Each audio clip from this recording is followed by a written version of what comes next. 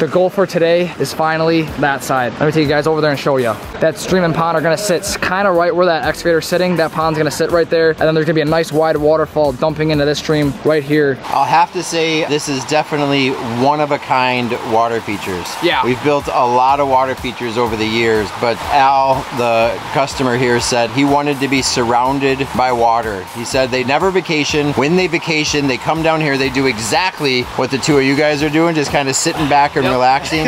And he said, when we vacation, we sit down here, and I just want it to be over the top. We are going to build a pondless waterfall. The easiest way to learn something is to teach it. We are rocking and rolling on this pond. We appreciate you guys tuning in. Hey guys, it's Jack with Team Aquascape again. We are back out here. Pardon my voice. I know I'm coming off of a weekend and pretty sure I'm losing it. So we'll see how the rest of this week goes. But it's Monday and it's a new group of CACs. So we got these guys down from Tennessee, New Hope Aquascapes. So how's it going? Good, how are you? Good. So do you guys want to introduce yourselves real quick? I'm Clay Goat, I'm the owner of New Hope Aquascape. Oh, and then you want to introduce everybody else to everybody on YouTube? Well, the people that are actually working, that's Draven right there, Draven Green. That's Mike Moffett. And then we got Uday out here. So we are cruising along. When we got here earlier, we were just at that waterfall all the way down there, and we were able to slam all this rock in here. So as you can see, we were kind of cruising along. It's right after lunchtime, and we're just gonna be setting our last waterfall up there. So I'm hoping we might have water running by the end of the day. Fingers crossed. I know there's a lot of work to be done. We still got a lot of edge work. We still got to set our spillway and run our 3-inch line coming up from our pump vault. So figured I'd give you guys a quick update and show you guys what's going on. So stay tuned.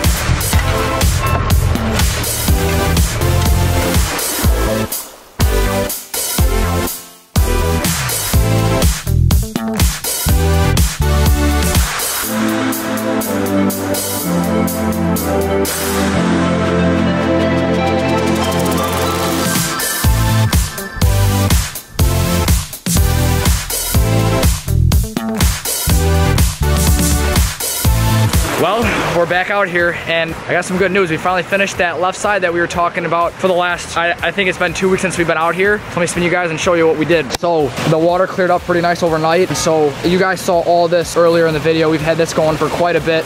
We even have good old Hanson out here. He's out here helping us. We have both crews out here like before. But yeah, let me show you guys.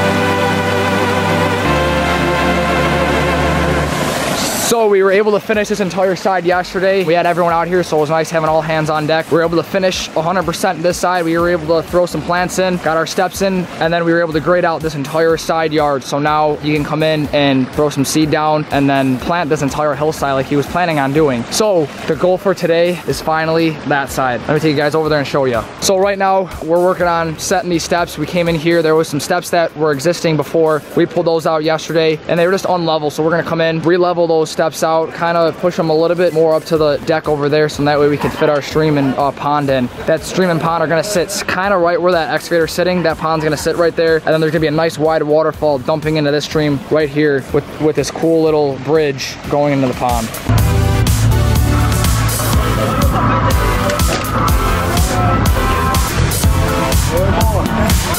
Yeah!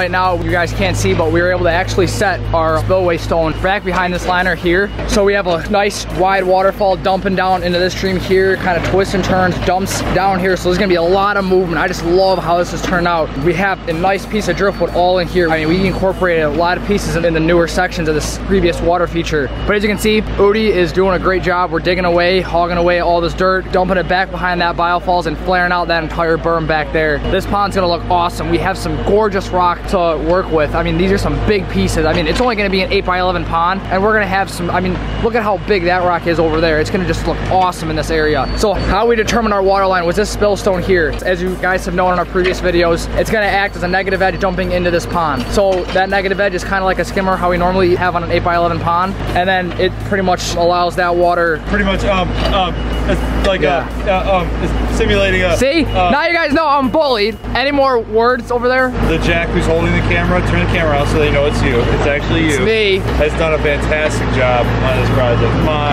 My first full day out here turned out incredible what they did over there. What's neat is Jack's been able to take a group of CACs he's never worked with before and really bird dog this project, and I love it. I absolutely love it. I love the weathered limestone, moss rock. It was already a very cool backyard, but it's turned into like the ultimate showcase, aquatic showcase back here. And this pond up here is just kind of the finishing icing on the cake, whatever you want to call it. The cherry on top, is that what people say? Yeah, something like that. Cherry on top. But I think you've done a great job, Jack. So people out there, just know that I'm not always giving him a hard time. I do give him a compliment every once in a while. Coming from Chris, it means a lot for me, so. Stop. Oh, stop it. It's nice having you guys out here. I know before we've kind of been split up this season and stuff, and so it's been nice having. It's been driving me nuts. Yeah. Like knowing that we've been split up, it kind of hurts my heart a little bit. I know, usually we're always the ones giving each other crap and stuff, or sorry, giving each other hugs. Yeah, hugs. Verbal hugs. Yep, yeah. And so yeah, it's just nice to come back and finish out this project. You love this though too. Oh yes I do. Nice little wink in there. But yeah, so as I was saying, we're gonna finish hogging this pond out and get our fabric liner fabric in, and then we'll call it a day, and then tomorrow we'll be able to sling some rocks in. Do you think hogs get offended when you say hog this out, like swine? I mean, maybe their feelings get hurt. I think we should go find one and ask one, you know? I think it'd be cooler to call it like bald eagle this thing, because those are a cooler animal than hogs. They don't taste as good, but they're cooler. Well, it looks like this season there's gonna be a different vocabulary from us.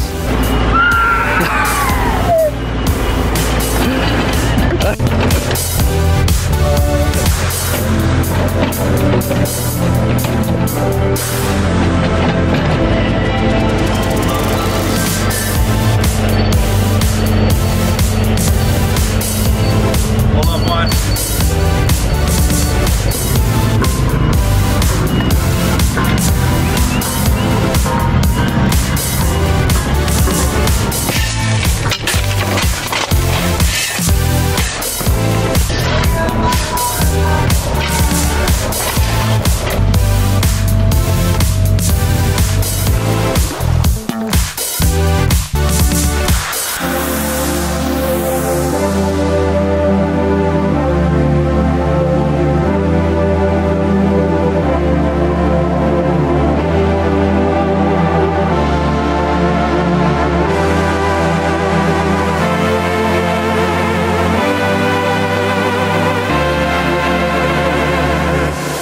That's a wrap.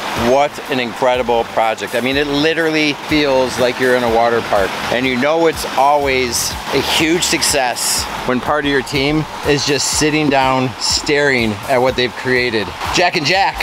So easy that both of you guys have the same name. Yeah. Tell me, one of you guys, what's your favorite part? The waterfall we built, two of us. The wetland, big extension, obviously improves everything, but I don't know if it's the height, the big waterfall, but I love the way this left-hand side turned out. I think we nailed it, so nice job. Yeah, I can agree. That left side, Jack and I were kind of the lead on that, and it turned out, I'm not saying this is because we did it, I'm just saying we had the most fun on that side, and it just turned out awesome. Like, we saw these two rocks as soon as we started the project, and we knew that immediately that those two were gonna be a waterfall rock, and it turned out incredible. I'm so happy how it turned out. I'm not saying that I don't like the 8x11 pond. I love that side too. It just turned out how intricate and how small of a space space that area is, but how big of an impact it actually created up there turned out amazing. I'll have to say this is definitely one of a kind water features. Yeah. We've built a lot of water features over the years, but Al, the customer here, said he wanted to be surrounded by water. He said they never vacation. When they vacation, they come down here, they do exactly what the two of you guys are doing, just kind of sitting back and relaxing.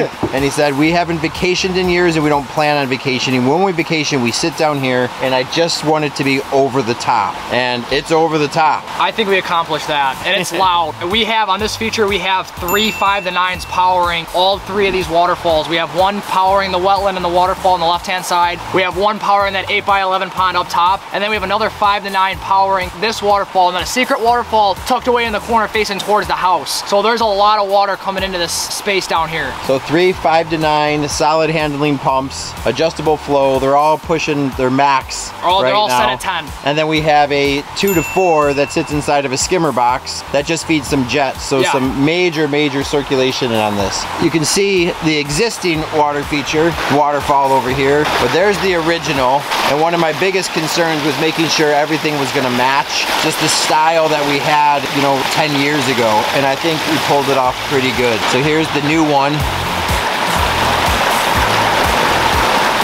And it looks amazing. Believe it or not, there's an 8x11 pond right in there. And then here's the one that the jacks are still staring at with some goopy grins on their faces. Yeah, we are. But look at that, just incredible. Big giant drop. And of course, all of this is gonna look so much more amazing when all the plants come in. And our good friends from Wasco Nursery are gonna come out here and decorate this baby up and get it all perfect.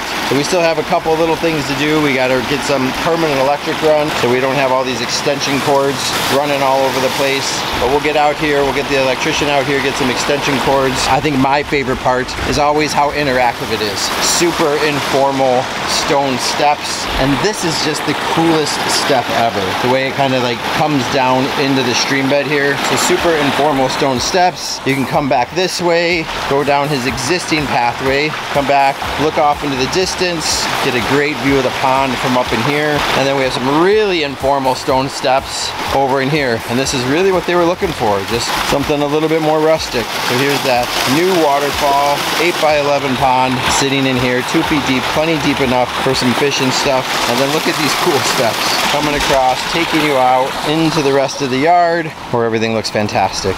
Amazing. It's just gonna be so awesome when it's all planted up. So let's do this. Let's take you guys on a little tour throughout the whole thing, and then I promise we'll get back out here and show you what this thing looks like all planted up. You guys just hold on for that video. You guys know the routine. Like, comment, subscribe. Tell everybody you possibly know that this is fun, and we'll keep doing it again. Any last words? Hope you guys enjoyed it.